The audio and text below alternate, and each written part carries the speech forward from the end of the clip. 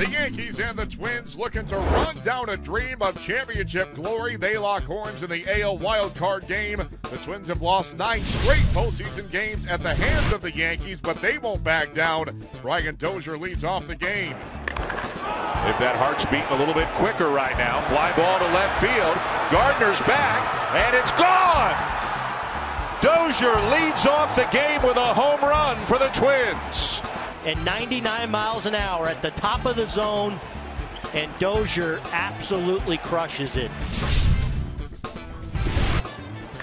And now this ball's hit hard into right field, and it is gone! Line drive home run for Rosario.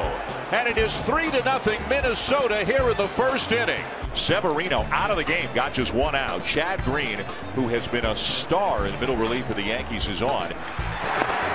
Struck him out swinging. Struck him out swinging. So Green stopped the bleeding. Didi at 287. Swung on and drilled it deep right. It is high. It is far. It is gone. It ties the game.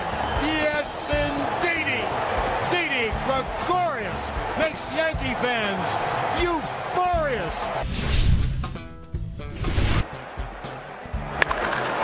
3-2 is hit hard to center field. Buxton back. Catches it. Leaping up against the fence to Rob Frazier.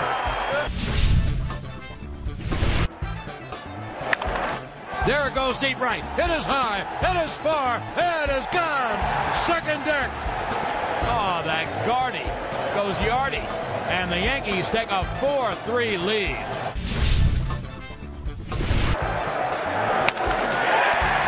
Lined into right field, a base hit.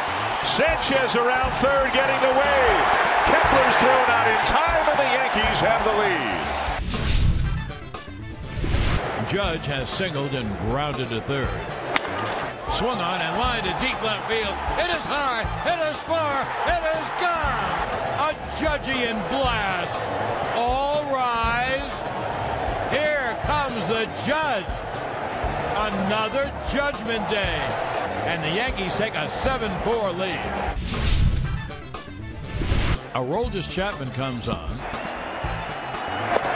Struck him out swinging. Ball game over. Yankees win. The